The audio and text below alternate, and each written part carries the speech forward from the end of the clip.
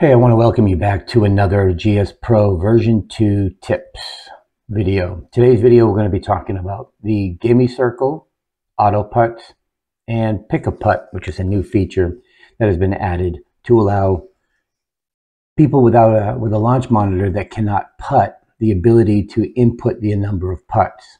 There was a feature request that was asked for by many players whom at home, when they go to get on the putting green, they putt on a local cup. They putt on their local surface, and based on the distance that they putt from or how they miss or whatever their home remedy solution is, it then allows them to enter in the amount of putts that they determined outside the game. So we'll cover that real quick. So first, let's talk about this Gimmie circle. The Gimmie circle can be found in the settings of a match. So play the course, go to match settings, and here you'll find the Gimmie circle. So we have 2, 4, 5, 6. 5 is what is used on the SGT tour rounds. 5 is the standard Gimmie for all tour events. 6, 8, 10, all the way up to 20. That circle will increase in size in gameplay. So let's take a look at what a 10-foot Gimmie will look like real quick. All right, so this is a 10-foot Gimmie circle here. If you want to make the Gimmie circle larger or smaller, coming into the game and peeling out to, say, 20 feet and save, we're going to go into free flight mode. We're going to right mouse key and function 5.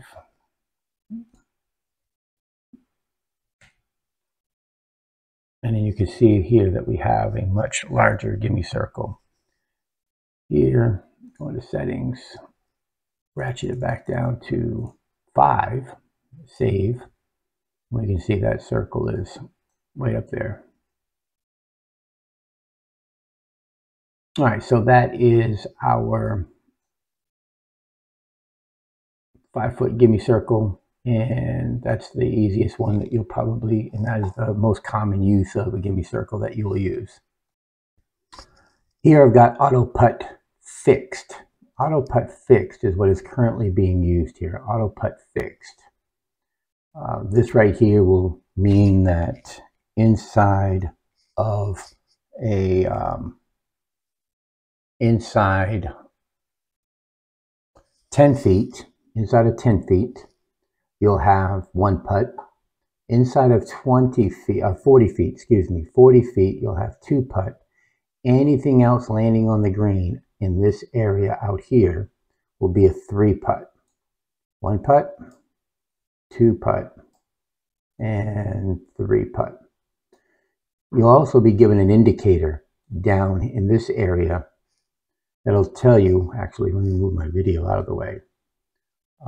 That'll tell you in this area down here, it'll tell you the location, or the amount, not the location, it'll tell you the amount of putts that the game gave you on AutoPutt. That's the same for AutoPutt random as well. So by simply going into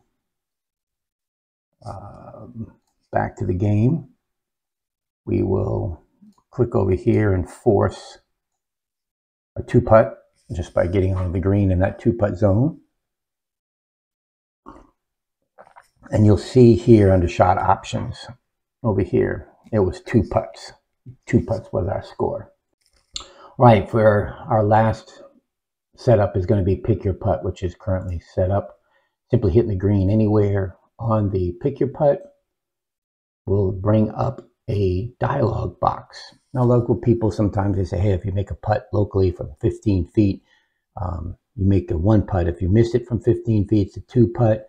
If you miss it by a lot, it's a 3 putt. Whatever voodoo or whatever magic you guys want to do locally, that has been the feature request. But also, you can say, I'd like to putt it. So I hit the putt, and I still miss. And I'm like, okay, 3 feet. That's a gimme. I'll give it to you. 1 putt. That is how Pick-a-Putt works. Very simple, very easy. I want to thank you guys for tuning in today. and taking a look, please subscribe down below. Please, please, please subscribe. I need subscribers. Let's review real quick. We got Pick-a-Putt, our regular Gimme circles up to 20, AutoPutt fixed, and AutoPutt random. AutoPutt random, once again, that table to give you a quick look.